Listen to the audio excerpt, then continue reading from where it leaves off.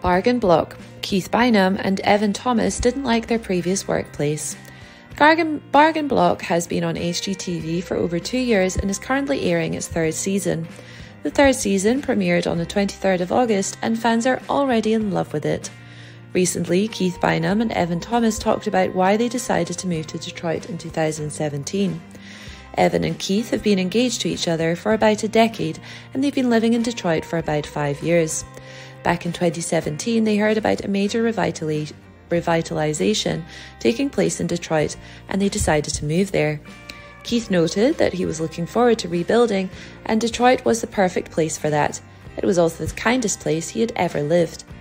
Keith and Thomas noted that Detroit was very different from other cities they had lived in before. They felt immediately accepted in Detroit, which was lacking in their previous cities. For those who don't know, Keith was born in Texas and worked as a foreman on the construction project there. But he was always hated in the workplace and people talked lots of nasty things about the LGBTQ community. But he was hopeful that he would move to a place where all these things didn't matter. After moving to Detroit, he realised that his hard work and the decision to move there paid off.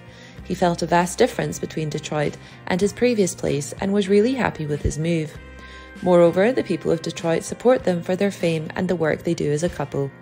Currently, their show Bargain Block has been airing on HGTV and they've also brought their friends Dave and Jenny Mars in one of the episodes. However, that episode is yet to air on TV. Talking about Jenny and Dave's help, Keith posted on his Instagram on the 22nd of August and noted that it was a blast working with them. Jenny commented on his post and noted that they loved them all and had the best time in Detroit.